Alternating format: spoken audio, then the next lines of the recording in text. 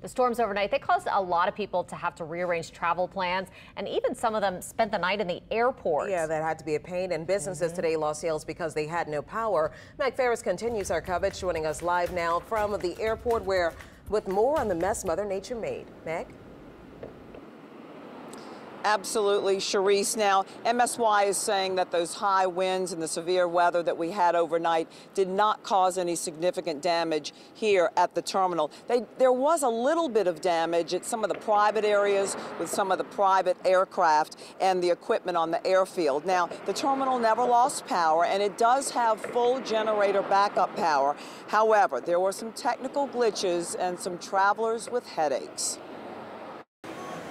MSY workers spent the morning dealing with power surges, getting those flight displays to reboot, directing people around stopped escalators, while weary travelers got some shut-eye. I got canceled my trip for 3 times. I've been here in the airport for 30 hours. I left my home just in the morning, 3 in the morning. It was so bad. I'm so tired. One traveler coming back home from the Houston airport captured the storm in Texas. It got so dark, it looked like nighttime. Before I even sat down, they said everybody needed to get off the plane because high winds were coming. And you could hear everybody around me, everybody's phone alarms were going off because they were getting tornado warnings. She had to spend the night there with others trying to get to New Orleans for Tulane's graduation.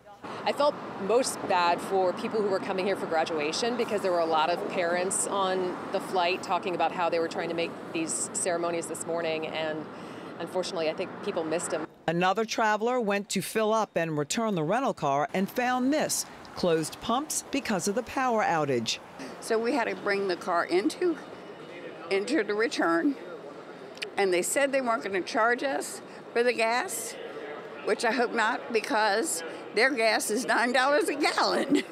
Along airline, no noon lines at fast food drive-thrus, no lighted signs or dine-in customers. Customers at Charlie's Automotive Car Care Center in Kenner will have to be patient, just like the travelers. Everything was dark. You know, we have cars on the lift that all works by electrical, and we can't even let them down. It's just a big inconvenience. How far behind is this going to put your work? Oh, as far as Friday, I want to say probably 2 days. One customer from Wagaman described his neighborhood post-storm. Fences blown over, trees, limbs out in the middle of the street. It's like a tornado went through or something. It's a little inconvenient, but of course this is Louisiana.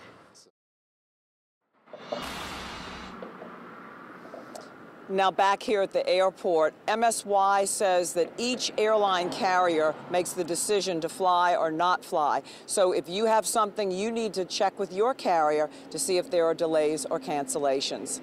Reporting live from MSY, Meg Ferris, WWL, Louisiana. All right, Meg, thank you so much.